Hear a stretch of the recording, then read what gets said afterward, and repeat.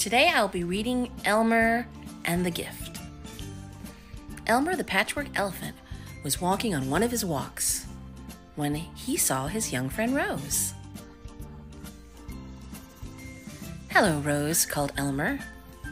"Hello, Elmer," Rose answered. "I've just seen Aunt Zelda. She's looking for you." "Aunt Zelda?" asked Elmer. "Perhaps we'd better find her. You know, she's a bit deaf, and she forgets things.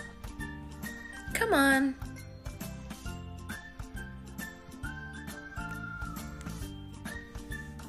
"Elmer," called a voice. It was Tiger. "Aunt Zelda is looking for you. She has something to give you." I say, "Elmer, isn't it Christmas yet?"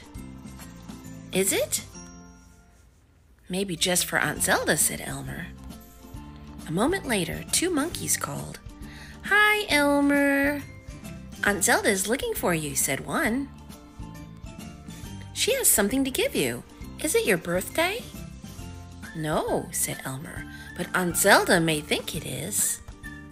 "Something to give you," said Rose as they continued. "I love presents. Look, there's Aunt Zelda." What do you think Aunt Zelda will give Elmer?